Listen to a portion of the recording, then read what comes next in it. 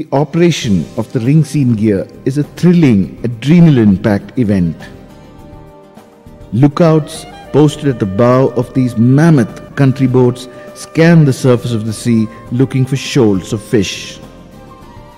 The boat cruises the fishing grounds till a shoal is spotted and then approaches the shoal quickly. Before the shoal has time to disperse, 3 to 4 men jump into the sea with the ropes on one end of the net, and the boat proceeds full speed to encircle the shoal. While the boat surrounds the shoal, the net is lowered into the water by the men lined up along the bulwark of the boat.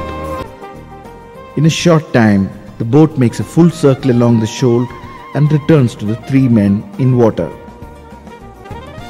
Fish trying to escape through a small breach in the purse offered by the boat is quickly discouraged by more men jumping into the water alongside the boat, driving the fish back into the net.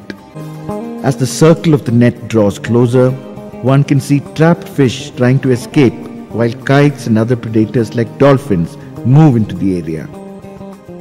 The men in water frighten away the dolphins who sometimes damage the nets while trying to feed on the trapped fish.